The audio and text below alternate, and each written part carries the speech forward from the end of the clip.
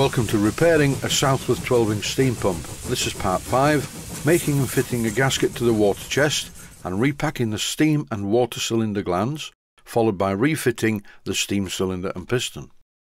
This lump of cast gunmetal has nothing to do with this episode.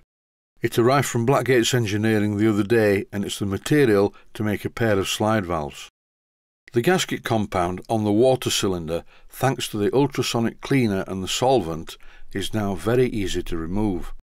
I started off with a scriber, but that was fragmenting it too much. Instead, I used a sharp Stanley knife blade and I got rid of every trace of it.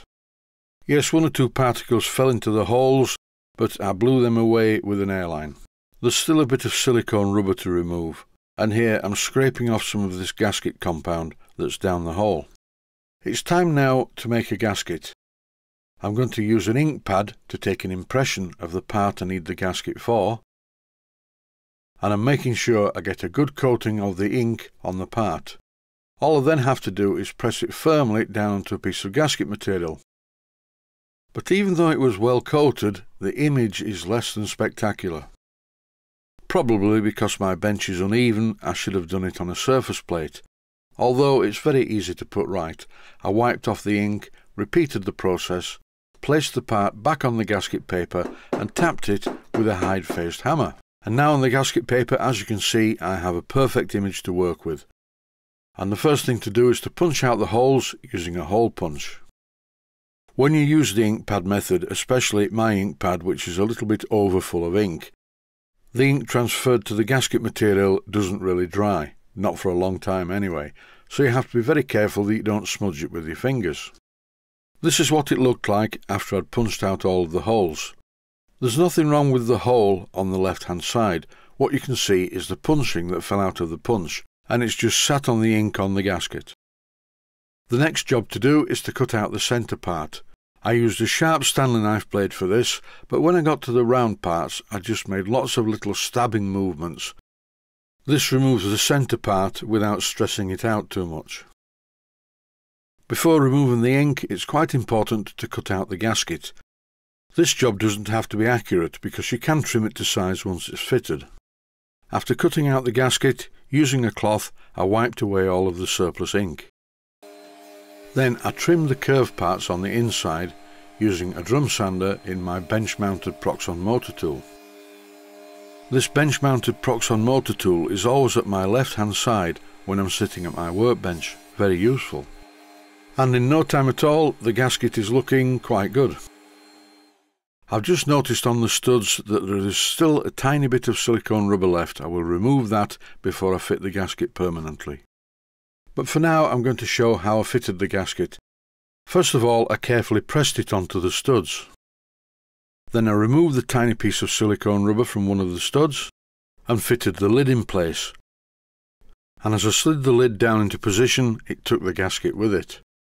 I decided to use brass nuts. These are 5BA brass nuts. The original ones were steel and had washers, and the studs are really not that long. I prefer it this way. Building one of these pumps is not easy, and I can feel that as the builder got further and further on with the job, he was getting a bit fed up. Unless one person started the job and someone else finished it. In a previous episode, when I was testing the pump using compressed air, I noticed a water leak from the gland, so I think it's a good idea to change the gland. If you look carefully at this image, you can see as I move the piston rod is moving from side to side. The original gland is worn and not sealing very well. Apologies for the blurry camera work, I forgot to adjust the focus, but as you can see, I've removed the original black Viton O-ring and replaced it with a silicone O-ring. And also because on a lot of Southworth pumps, the glands leak even with a new O-ring fitted, I've fitted an extra one. And here I'm doing exactly the same on the underside of the steam cylinder. Before fitting it all together, I oiled it, and I also fitted a second O-ring, and here I'm tightening the gland cover. I'm not over tightening it, I'm using the second O-ring to press down on the first one. With this arrangement it's very important not to over tighten the gland nuts. In this clip I'm refitting the steam cylinder to the two columns. There is some inaccuracy in the length of the columns where they support the cylinder, and there is a thin washer fitted underneath the cylinder casting on one of the columns. In this clip I'm thoroughly oiling the cylinder and the piston, because very shortly the piston is going to be refitted to the rod and permanently installed in the pump. When I tried the piston in place once I'd mounted the cylinder to the top of the columns, it wasn't a good fit, it was very tight. Maybe it would be a good idea to put the packing washer under the other side. So I removed the cylinder, swapped the packing washer over, and here we are now fitting the piston with the cylinder more in line with the columns. I didn't use a piston ring compressor, I used the side of a spanner. There's a bit of a knack in doing this, but once you get used to it, it's very easy to do. It's a combination of putting downward pressure on the piston to hold the ring in position, and by doing this gently, slowly and carefully, the piston ring eventually fits in the cylinder. Now it's not tight, it's just a good fit, and I confirmed this by moving the piston up and down in the cylinder, and it felt very good. Once again, now the pump is top heavy, it's very important to make sure it doesn't fall over and drop on the floor. I've temporarily refixed it to a wooden board to allow me to work on it safely.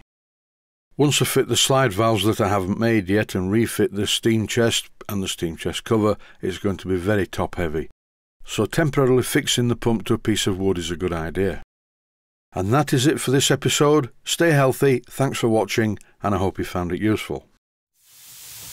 Please take the time to visit my main Steam Models website and click on the section of the website that says Video Playlists. And by doing that, you can find other videos that you may like to watch.